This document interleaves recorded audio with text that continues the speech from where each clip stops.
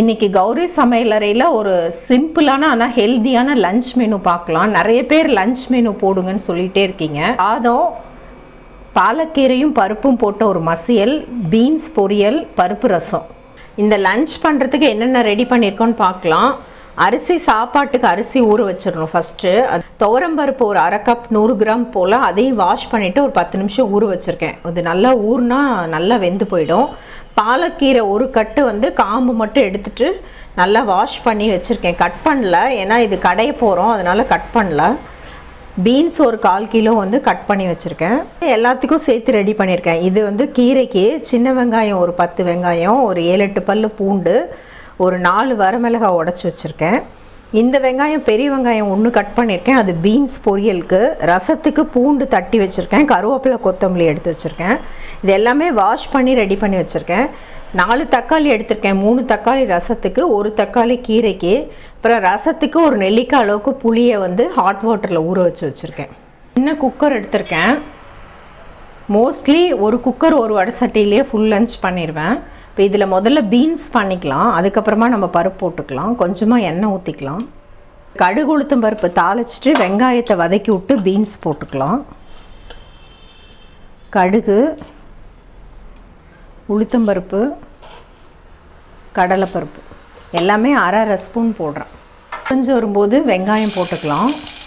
ஒரு பெரிய வெங்காயம் பொடியாக கட் பண்ணியிருக்கேன். வெங்காயம் 1 நிமிஷம் வதங்கினோடனே கட் பண்ணி வச்ச பீன்ஸை போட்டுக்கலாம்.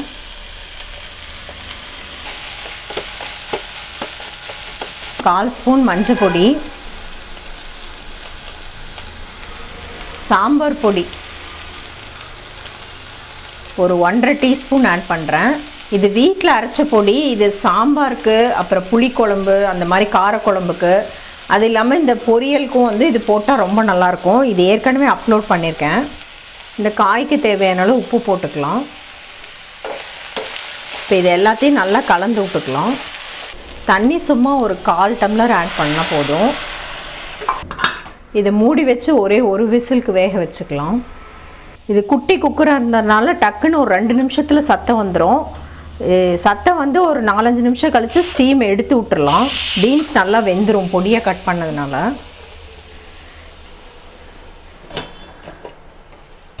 அடுப்பை ஆன் பண்ணிக்கலாம். கொஞ்சம் கருவேப்பிலை போட்டுக்கலாம். 1 டேபிள் ஸ்பூன் அளவுக்கு தேங்காய், கொஞ்சம் கொத்தமல்லி. தண்ணி இருந்துச்சுன்னா தண்ணி ட்ரை ஆனதுக்கப்புறமா தேங்காய் ஆட் பண்ணிக்கோங்க. இப்போ சூப்பராக பீன்ஸ் பொரியல் ரெடி ஆயிடுச்சு. இதை சேஞ்ச் பண்ணிவிட்டு இந்த குக்கரை வாஷ் பண்ணிவிட்டு நம்ம பருப்பு வச்சுக்கலாம். ஒரு 1/2 டம்ளர் போல் தண்ணி சுட வச்சுருக்கேன். தண்ணி கொஞ்சம் அளவாக வச்சுக்கிட்டா மேலே தண்ணி வராமல் இருக்கும். நம்ம வெந்ததுக்கப்புறம் கூட மறுபடியும் அடிஷ்னலாக தண்ணி ஊற்றி கொதிக்க வச்சோம்னா அந்த தண்ணி ரசத்துக்கு எடுத்துக்கலாம். அதனால் தண்ணி கரெக்டாக 1 டம்ளர் 1.25 டம்ளர் வச்சா போதும். இப்போ இந்த பருப்பை ஆட் பண்ணிக்கலாம். பருப்பை ஊற வச்சு பண்ணோம்னா நல்லா மெத்துன்னு சாஃப்டாக வெந்துடும். பருப்பும் கொஞ்சம் அதிகமாக உபரியாக கிடைக்கும். நான் ஒரு 1/2 கப்பு 100 கிராம் போல் தான் ஆட் பண்ணேன். கொஞ்சம் விளக்கெண்ணெய் ஆட் பண்ணிக்கலாம்.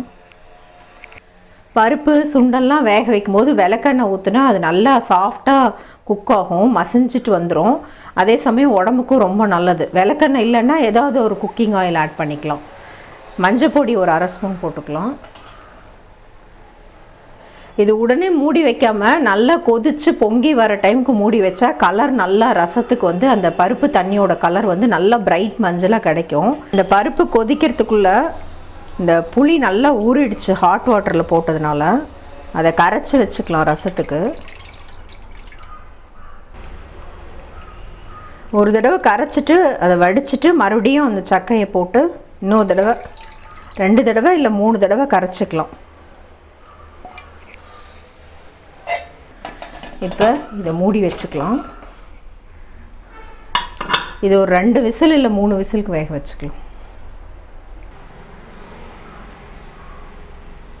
சும்மா கொஞ்சமாக எண்ணெய் ஊற்றிக்கலாம்.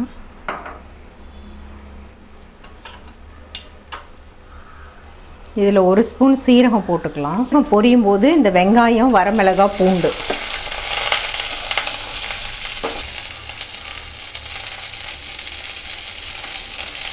இப்போ தக்காளியை கட் பண்ணி போட்டுக்கலாம். ஒரு தக்காளி.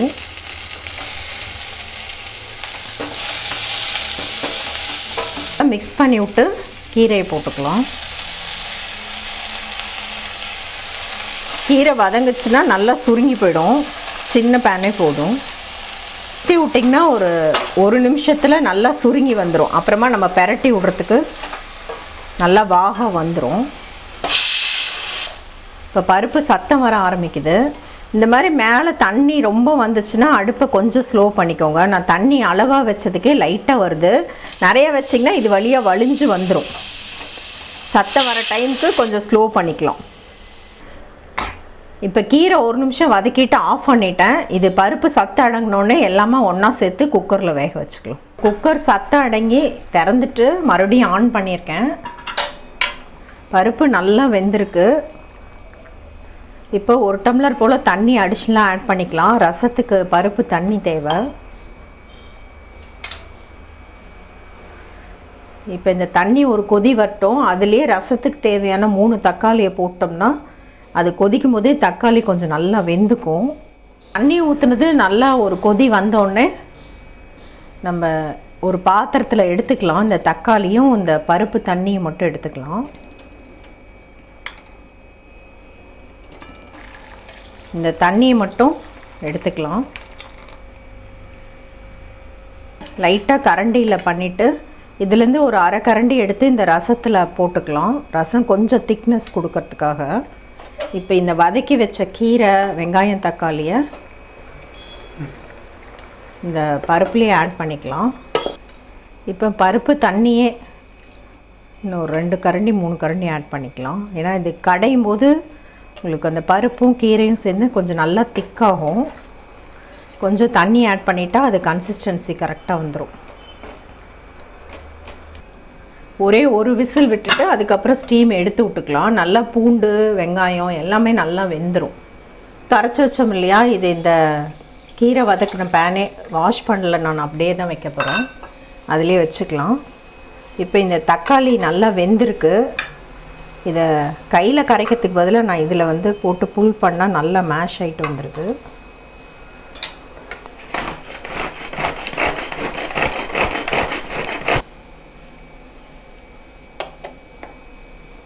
நல்லா இந்த மாதிரி கூல் ஆகிடுச்சு. இப்போ இதை இந்த புளியிலே ஆட் பண்ணிக்கலாம்.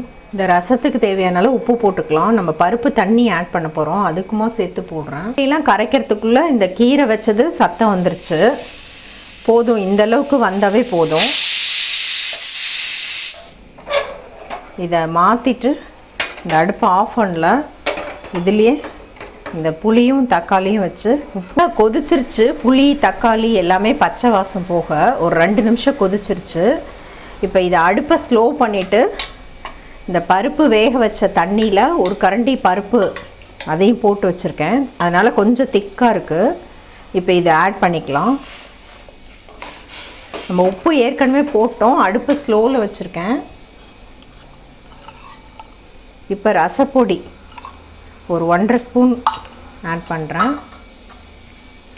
இது எல்லாமே போட்டு ஒரு கலந்துட்டு செக் பண்ணிக்கலாம். இது மறுபடியும் தண்ணி வேணுமா என்ன டைல்யூட் பண்ணுறதுக்கு புளிப்பெல்லாம் இல்லை. ஒரு அரை டம்ளர் தண்ணி ஆட் பண்ணுறேன். இப்போ எல்லாமே கரெக்டாக இருக்குது. இப்போ இதை நல்லா கலந்துட்டு அடுப்பை மீடியமாக வச்சிடலாம். இது நுரக்கட்டி வரும்போது தாளிச்சிட்டு இறக்க வேண்டியது தான். ரொம்ப கொதிக்கக்கூடாது. இதில் ஒரு அரை டீஸ்பூன் நெய் ஆட் பண்ணுறேன். நெய்யில் தாளித்தா பருப்பு ரசம் நல்லா டேஸ்டியாக இருக்கும். கடுகு ஆட் பண்ணுறேன். கருவேப்பிலை, பெருங்காயம், இதிலே இந்த பூண்டு தட்டி வச்சோம் இல்லையா, அதையும் போட்டுக்கலாம். இதில் ஆட் பண்ணிக்கலாம். அளவுக்கு நுரக்கட்டி அப்படியே கொதிக்க ஓரம்லாம் ஆரம்பிக்கும் போது கொத்தமல்லியை போட்டு ஆஃப் பண்ணிக்கணும். ரசம் ரொம்ப கொதிச்சா டேஸ்ட் போயிடும். இதை அப்படியே வைக்காமல் உடனே வந்து ஒரு பாத்திரத்தில் மாற்றி, வாசம் சூப்பராக இருக்குது. நெய்யில் பெருங்காயம்லாம் தாளித்தது. இதை உடனே மூடி வச்சிடணும். அப்போ தான் ஃப்ளேவர் அப்படியே இருக்கும். ஓகே, இப்போ வந்து கீரையை செக் பண்ணலாம். ஸ்டீம் அடங்கியே இருச்சு. அதுக்குள்ளே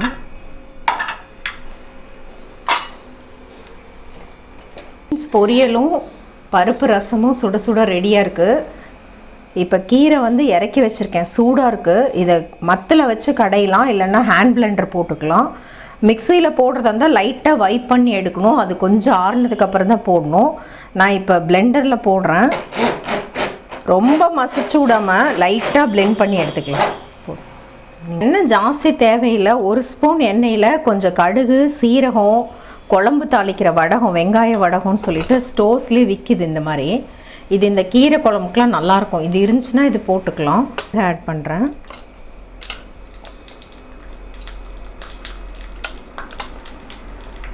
குழம்பு வடகம், கொஞ்சமாக சீரகம், ஒரு 1/4 ஸ்பூன். வெங்காய வடகம் பொரியும் போதே வாசம் சூப்பராக இருக்குது. இப்போ இதை ஆஃப் பண்ணிவிட்டு பெருங்காயம் கொஞ்சமாக போட்டு, பருப்பு போட்டிருக்கறனால தான் பெருங்காயம். இப்போ இந்த தாளிப்பை இந்த கீரை மேலே ஊற்றி விட்டுறலாம்.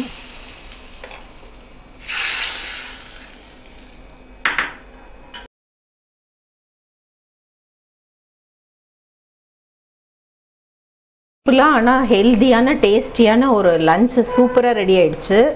சாதம் வந்து 1 டம்ளர் வந்து நான் வடித்து வச்சிட்டேன். அந்த வீடியோ வந்து நான் எடுக்கிறதுக்கு விட்டுட்டேன். கீரை பருப்பு மசியல், பீன்ஸ் பொரியல், பருப்பு ரசம் சூப்பராக ரெடி ஆயிடுச்சு.